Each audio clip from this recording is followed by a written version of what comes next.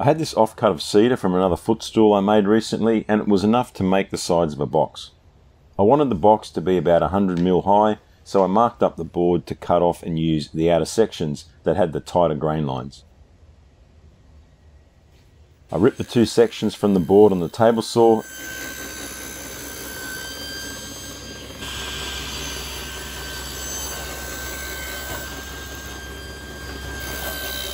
and then switched out the blade to this thin curved blade to resaw the boards in half because I wanted to save as much thickness as possible. I like to use the table saw to resaw when I can because it cuts faster and cleaner than the bandsaw. But this small diameter blade was the only one I had, so I had to finish resawing the boards with the bandsaw.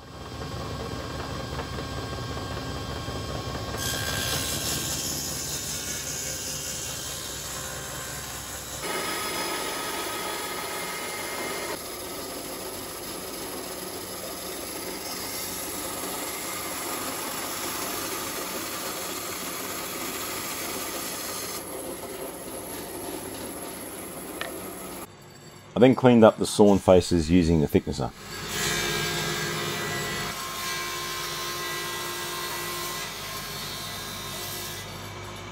For the box dimensions I used the golden ratio, which is approximately 1.6 because apparently it's more pleasing to the eye. I knew I wanted the larger dimension to be 250mm and the smaller dimension worked out to be 156mm. With that sorted, I could then cut the sides to length.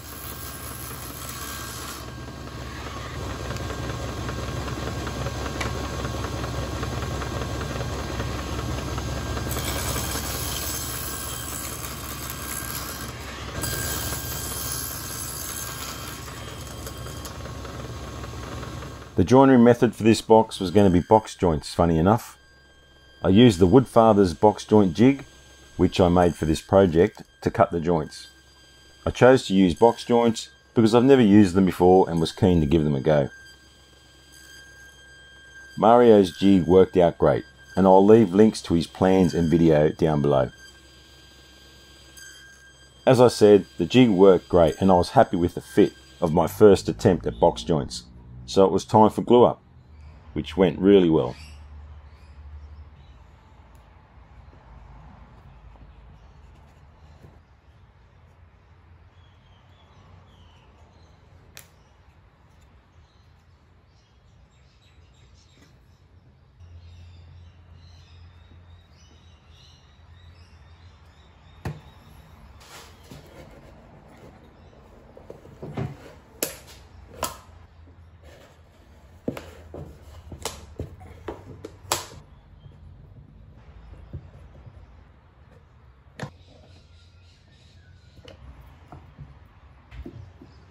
Once the glue had set in the joints, I flush trimmed the fingers and gave the box a good sanding to smooth everything out.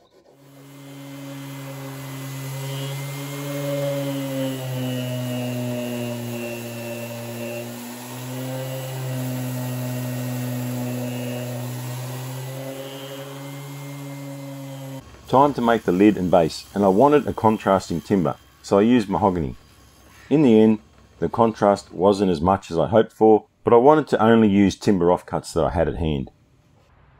The base and the lid were going to extend out past the sides of the box a little, so I placed the box in one corner of the board and marked out double the offset I wanted, and then cut the boards to size.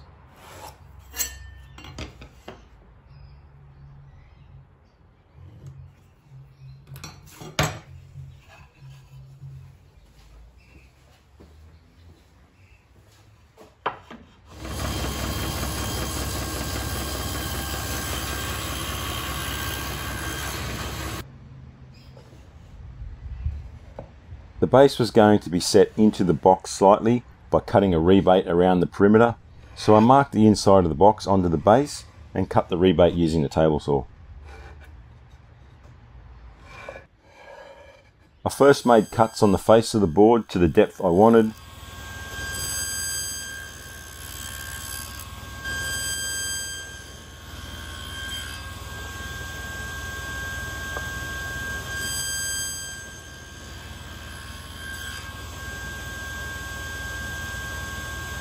and then finished off the rebates by cutting the boards on edge.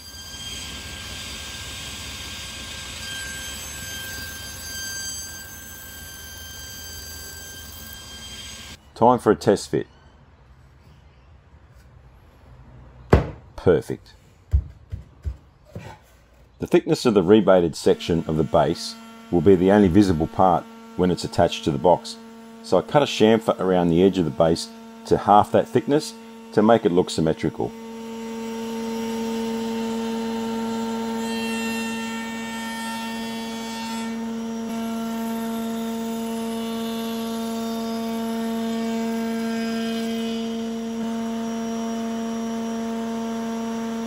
That also meant that I needed to plane down the lid to that same dimension so the base and lid would look as though they're the same thickness.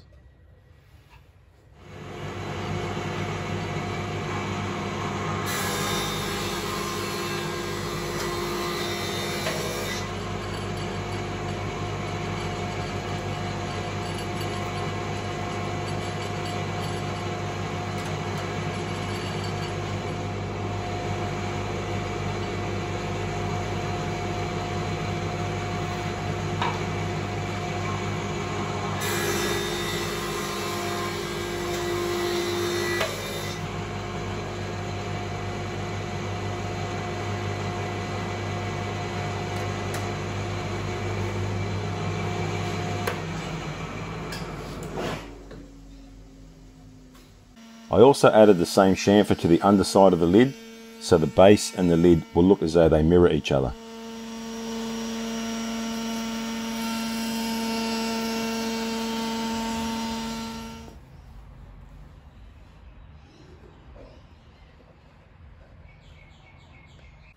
Here's a post I put up on my Instagram while I was making the box, showing how I used a thin strip of sandpaper on a thin board to sand the chamfers without rounding them over.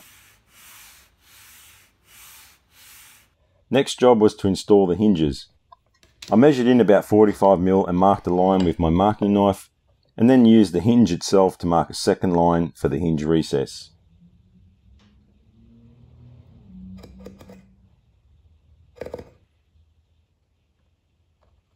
When using the marking knife, I made sure to face the bevel of the knife blade to the waste side of the recess to get an accurate line.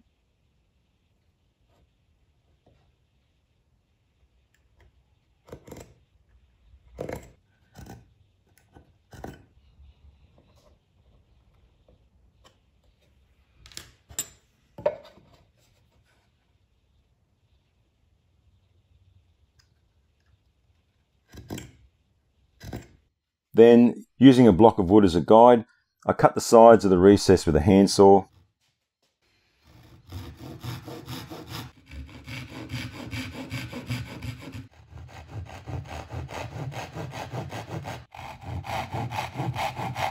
And then removed the material with a 1/4 inch spiral bit in my handheld router.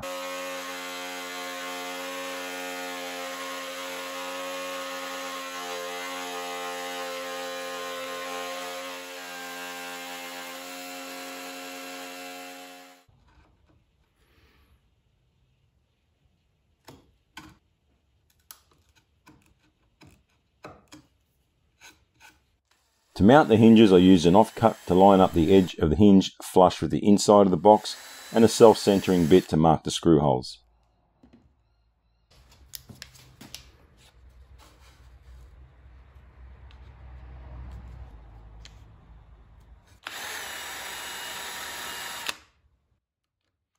The brass screws that come with these hinges are soft, and the heads tend to snap off if a lot of force is applied to them, so I drilled pilot holes first and used a little beeswax on the threads to make it easy to screw them in.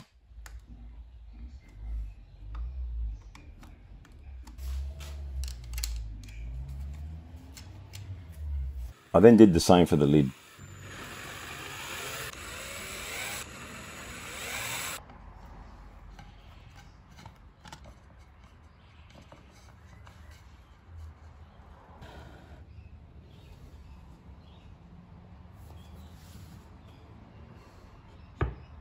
With the fit of the lid all good, I fitted a couple of small magnets to keep the lid secure.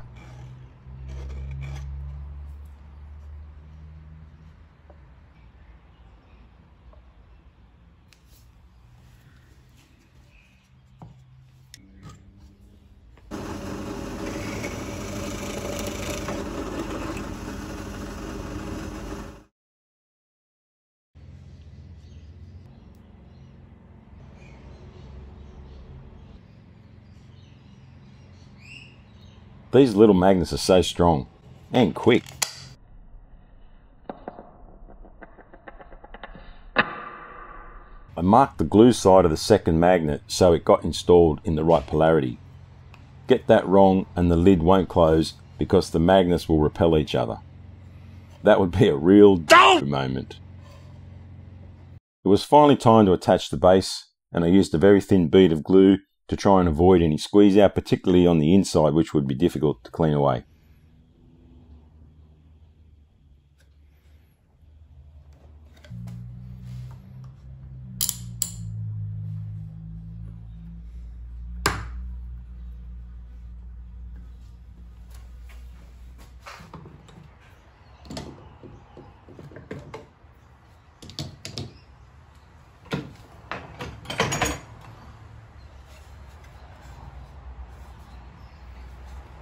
Very happy with that. Time to finish the box, and I chose beeswax for the lid because it darkens the wood slightly, and I was trying for that contrast between the lid and the box. Sometimes when using wax finishes in cold weather, I like to use the hairdryer to get the finish deeper into the wood.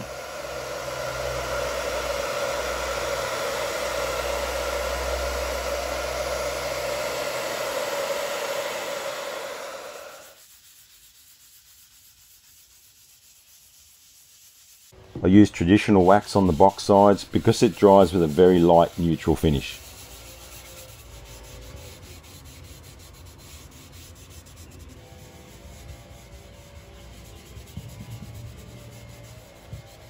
I reattached the lid after giving the box a final buff and polish, and gave it to my mum for her birthday with a few goodies inside.